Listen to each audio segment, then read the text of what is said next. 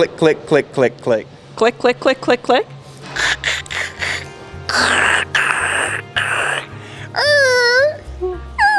That's not a door opening. Hi, Erin Fitts here with Beacon Credit Union. On today's episode of Social 365 This and That, we cover the top 3 car noises that you should never ignore. Check it out.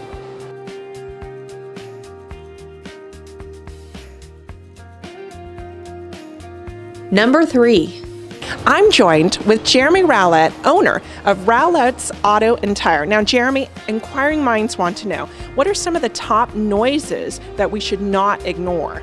I would say grinding when hitting your brakes is a very key one that you need to pay attention to, especially if you're going out of town. The grinding noise could be your brakes metal to metal. That could result in lack of stopping distance because you don't have your friction of your brake pads there. Metal to metal is not as good of a stopping material as your friction of your brake pads would be. Number 2.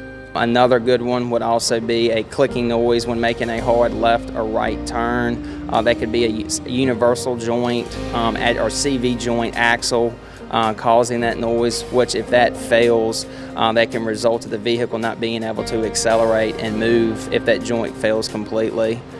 Number 1.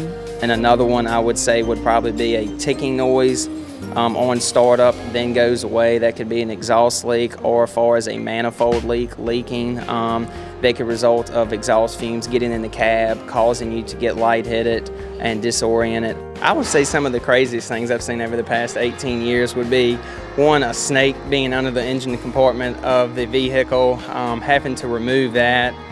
Mice are real common to get into your HVAC, which is your blower motor for your fan and your heat.